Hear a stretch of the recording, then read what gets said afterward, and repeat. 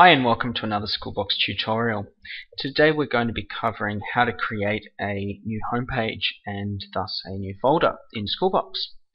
So we're going to start by navigating to the resource browser, which is located in the top navigation. Now each folder that you create in Schoolbox can optionally have a homepage linked to it. And this makes it easy to create new homepages. It's as simple as adding a new folder. And each homepage can have its own resources, components, and customizable user access. So we like to think of a homepage as a way to extend the files and resources that you have in a folder. So once we've navigated to the resource browser, then we're going to select the folder that we want to create a homepage in. So I'm going to navigate to this sport folder, and we're going to locate the Add Folder button in the right hand column and click Add Folder, and that's going to bring us to the Add Folder interface. So we're going to start by giving this folder a name, and then we're going to select a homepage template. Note that if we select no homepage will actually be created, and we'll simply be creating a new folder. Now in this case I'm going to select extracurricular.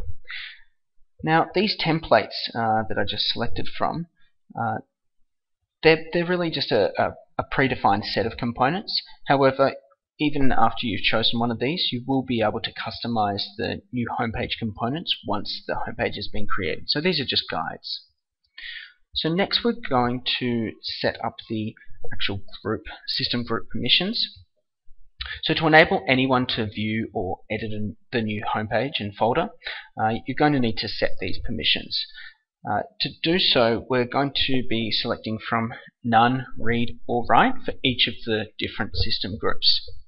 These inherit what the parent folder has. In this case, the parent is the Sport folder. But just so that you are aware, selecting None will ensure that users in this group and this homepage can see can neither see nor make changes to the homepage. Selecting Read will enable users in this group to see but not make changes to the homepage, and obviously selecting Write permissions will enable this group to both see and make changes to the homepage. Now I'm going to ignore the individual permissions tab, but if you do check this checkbox, that will enable you to set permissions for individual users instead of using the system groups.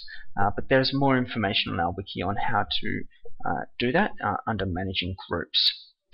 And I'm also going to skip over this subject code field, as this is an administrative only field. So next we're going to click Add Folder, and it's brought us back to the resource browser, and if we locate down here we can see that it's now added that folder, and we can also now see that this folder has a home page.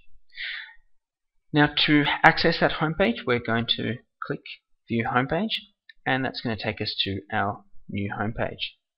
So that's all for this tutorial. I hope that's been helpful, and there's more information available on our wiki at wiki.schoolbox.com.au. Thanks again, and we'll see you next time.